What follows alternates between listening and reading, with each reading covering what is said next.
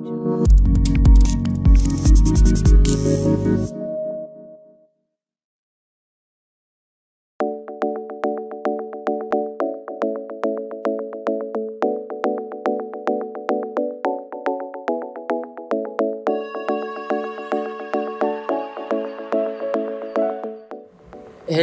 my name is Ahmad Syahidi bin Rosli.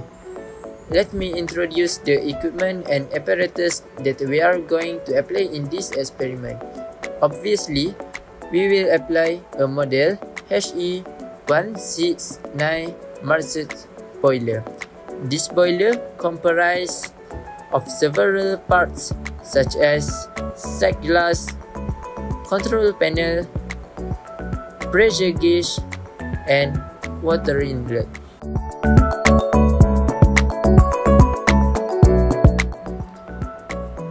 Before we conduct this experiment, there are several safety precautions that we need to obey.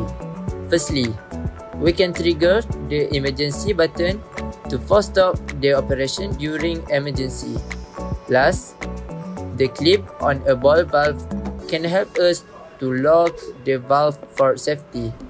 Moreover, we are recommended to wear a leather glove to protect our hands when interacting with soft surface.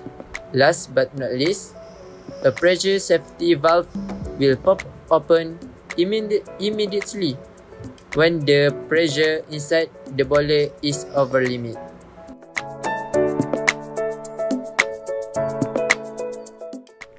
Assalamualaikum and hi, my name is Aliff bin Muhammad Faizal. My matrix number is AA2010AA. Let me reveal the steps on how we conduct this experiment. For step 1, fill up the boiler with water. Ensure that the water level is beyond the blue tag.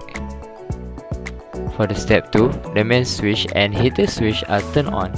The temperature is allowed to rise to 100 degrees Celsius. Next, for the step 3, the heater switch is turned off when the temperature reaches 100 degrees Celsius. Valves V2 and V3 are open to release the pressure inside the boiler to 0.0 bar.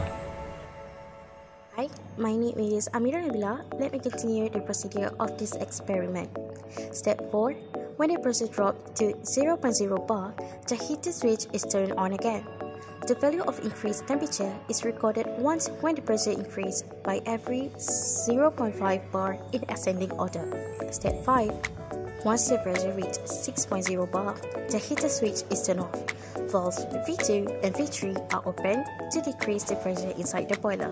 Step 6. The value of decreased temperature is recorded once when the pressure decreases by every 0.5 bar in descending order. Step 7. When the pressure drops to 0.0 bar, the main switch and the heater switch are turned off. And we are done for this experiment. Thanks for watching and have a good day ahead.